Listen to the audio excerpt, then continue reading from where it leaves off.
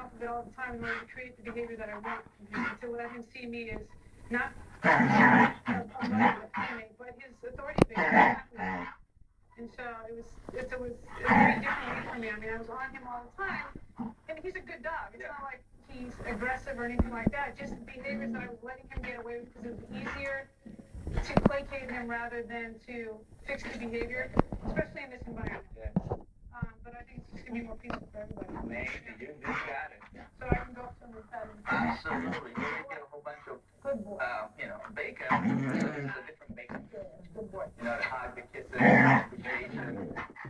Today I saw that different Debbie. It was amazing. It was beautiful to see. You get to see that beautiful side of Debbie. So when I saw Caesar take Joe out of here, and it was no more fuss than he did with Shelley, that's what really shocked me, as opposed to last Tuesday where he was pretty much going backwards to get away from him. And he never once even turned to look and see what I was doing. It's like, well, I'm going with this guy. Here we go. Wow. I'm speechless.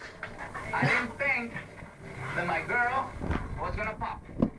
I never give up on dogs, but from today on, I will not give up on people as long as they don't give up on themselves. And then when I took him the leash from Caesar, I mean, it was just completely lax. Whatever my face was, that was his face. Oh, no. Thank you very much, but I'm not going to give my foot. But until you said